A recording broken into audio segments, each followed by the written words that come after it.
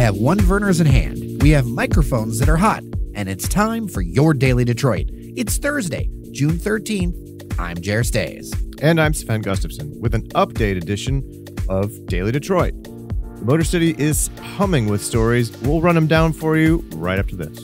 Daily Detroit is brought to you in part by Repurpose. That's where you can get hired by Detroit's best startups and companies. Repurpose connects top talent like you with purpose-driven companies based on values, experience, and culture fit. Join their talent community at repurpose.co.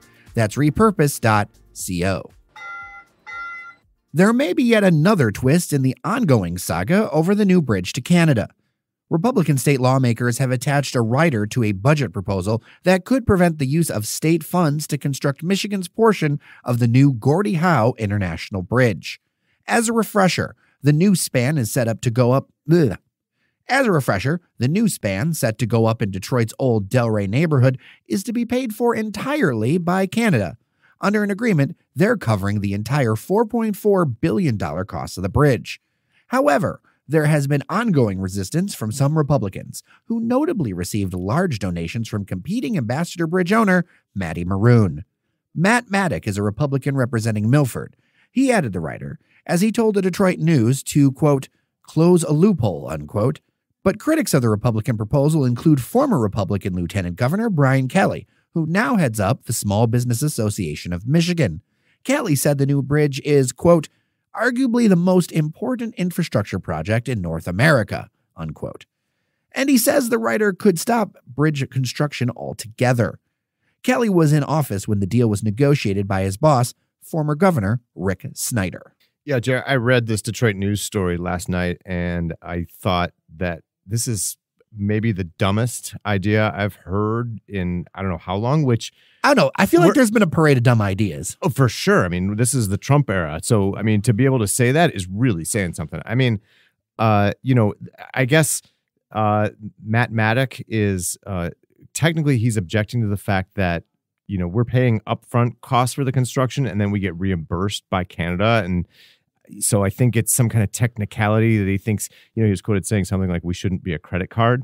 But we're getting paid back. And there's actually a record of us getting paid back. In fact, I believe I read a story, because there are multiple articles on this, around the idea that, well, I want to see canceled checks. I want to see proof. This has been happening for a while. Republicans have a long record now in Michigan of, being on the dole from Matty Maroon, again, the owner of the Ambassador Bridge, who has been fighting tooth and nail against this new bridge crossing. We're not mincing words here, because in reality, I mean, there's a lot of heavy hitters that are influencing politicians, and I think it needs to be called out more often. Absolutely. I mean, Rick Snyder basically bypassed the legislature altogether and negotiated directly with the government of Canada to get this done, because thank God he was sensible enough to realize that this is a really important project for us, and we need an alternative to a privately owned bridge by a, frankly, terrible corporate citizen in Matty Maroon. Tell us how you really feel, Sven.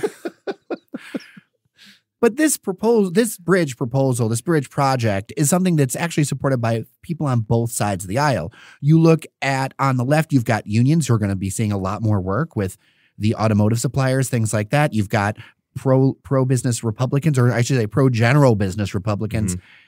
And the amount of trade that goes through Detroit is huge. And people don't realize it because they just see the bridge and it sits there and you see trucks go back and forth.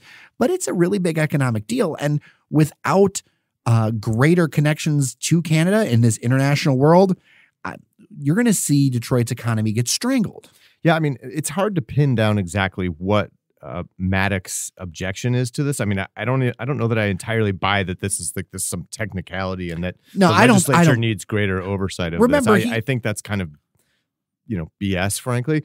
I mean, we are living in this bizarro era of trade, right? We're dealing with like tariffs against, we just got past the threats of Mexico tariffs and everything. Well, suspended threats, right? So reserving the rights to put them back on the table. Right. But I mean, we've got, escalating trade war, tariff threats and real tariffs against China, threats against Canada, everybody.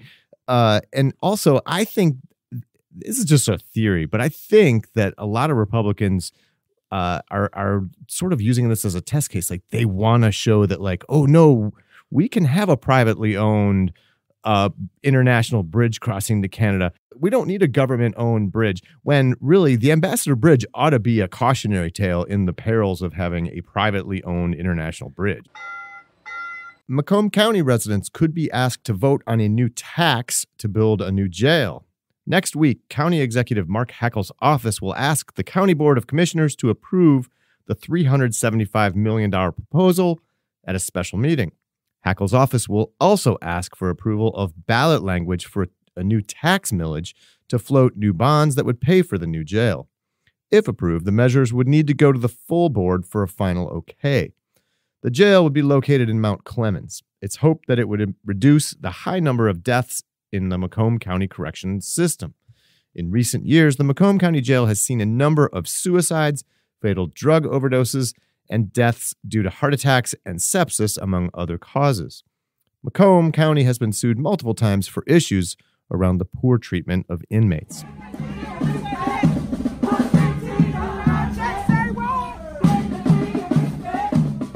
Security guards working at several buildings owned by Dan Gilbert's Bedrock Real Estate in downtown Detroit began a planned strike today. But it's not clear how widespread the walkout is among the employees of Secure America, the contractor hired to patrol Bedrock-owned buildings. Cranes reports that at least 10 security guards were picketing, but the Freep reports that most employees showed up for work Thursday anyway and stayed on the job. Secure America employees in Detroit voted on Monday to go on strike. The Service Employees International Union Local 1 tweeted a video showing picketers in front of the First National Building on Woodward. The union wants to organize the workers and support their push to increase hourly wages up to $15. The security guards are currently paid between $11 and $13 per hour, forcing many of them to work second jobs to make ends meet. Thanks to Milo for their support of the Daily Detroit podcast. Milo is a marketing agency that produces amazing experiences for audiences. They partner with their clients to drive business and create innovative content. Do cool stuff with them at milo.agency. The city of Detroit has broken ground on the Joseph Campo Greenway, a 1.2-mile landscaped pedestrian and bicycling path designed to connect east side neighborhoods to the Detroit riverfront. The $4.9 million project will run from East Verner to the River Walk, running parallel to and just east of the DeQuinder Cut. It'll replace existing pathways marred by broken concrete, worn-out recreation courts, flooding, and other issues. Plans call for a 10-foot-wide non-motorized path, recreational features, new seating and signage, and outdoor power stations. It'll feature landscaping, enhanced street crossings, and green stormwater infrastructure to prevent flooding.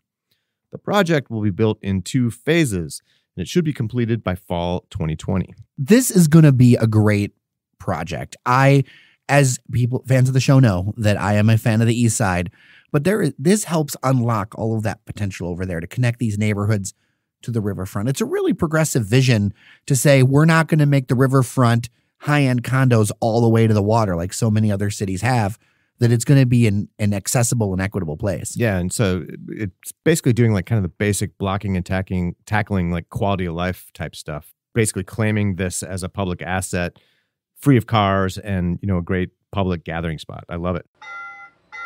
Detroit's Fisher Building will mark Flag Day this Friday, that's tomorrow, by unveiling a collection of historic national flags that date back to the building's opening in 1928. The 60 flags once hung in the Fisher Building's arcade and were commissioned by the 7 Fisher brothers. Some of the countries represented have since adopted new flags or new borders, or in some cases no longer even exist. Like Czechoslovakia. That's close to my heart, as I am part Slovak. Yeah. But not Czech. I originally thought Prussia might be an example too, but Prussia actually ceased to exist about 10 years before the Fisher Building was built. So the 6x12 banners sat in storage for decades, but were rediscovered in 1970 in a sealed-off closet. There's pretty terrifying things discovered from the 70s. I had an uncle. I discovered a lot of terrifying things from the 70s, including his wedding suit that was brown and white. Was it Naugahyde? The display inside the Fisher Arcade is free and open to the public through July 3rd. You can pick up free pamphlets that identify all the flags inside any of the Fisher Building's fine retail stores. We'll have a link to the Facebook event. For more info, in the show notes. I gotta say, Sven, and all jokes aside, I am super excited about this. I actually got to see these out like way back in the day. I want to say I was either like in my early 20s or before then, my teenager years. And I saw all of these banners. They were really, really cool. I have very faint memories of them. I'm really excited to have bold and bright memories of these very soon. Staying in the news center, the Madison Heights-based retailer Beyond Juice will open its second Detroit location in the Boulevard. That's the name of the new mixed-use residential loft development taking shape on West Grand Boulevard at 3rd Avenue. Beyond Juice sells fresh squeezed juices, smoothies, paninis, quinoa bowls, and other items. It operates a second location in Detroit in Eastern Market and 8 locations overall. The first residential tenants of the 6-story Boulevard development move in later this month. Detroit was once called the Paris of the Midwest. Along those lines, in Paris there is a bridge where so-called love locks are attached by smitten couples. So here in Detroit, there's a new lock wall in Parker's Alley. That's the alley at the Shinola Hotel next to the Brakeman Beer Hall, which we talked about on a previous episode of the show. The newest is that Shinola is selling fancy padlocks with 2 keys for $25 and offering included engraving of the lock that you can then attach to the lock wall with your loved one. The locks are made by Troy-based Commando Lock Company. And of course, there's a hashtag, Shinola Love Locks. Jer, why on earth was Detroit called the Paris of the Midwest? Well, as you remember, Detroit was founded by the French. That's also in our Daily Detroit logo, the fleur-de-lis over there at the bottom.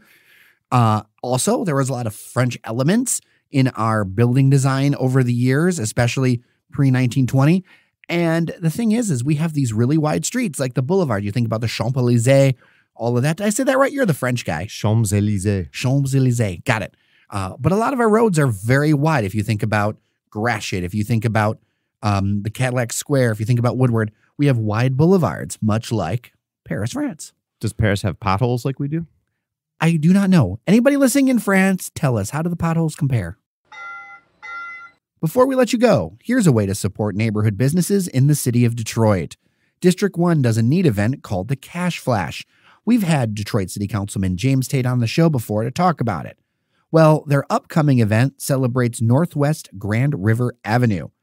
See, there's an $8 million road and street project happening to improve the neighborhood, so that's where they're doing this 10th Discover D1 Cash Flash to support those businesses while construction's going on. So if you want to check it out, the event's on Wednesday, June 26th from 6 to 8 p.m.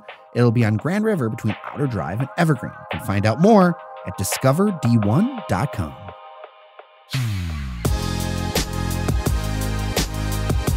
With that, we're all done for today. If you love what we're doing and want to keep pushing Detroit's conversation forward, be sure to tell a friend about the Daily Detroit podcast. We're planning a bonus episode for you tomorrow, so keep your ears to the ground and your eyes glued to your podcast feed. Also, thanks to the folks who work behind the scenes to help us make this go.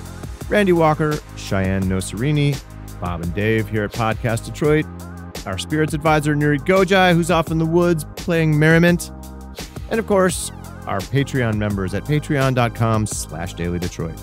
I'm Sven Gustafson. And I'm Jared Stays. Take care of each other, and we'll see you around Detroit. You're listening to the Podcast Detroit Network. Visit www.podcastdetroit.com for more information.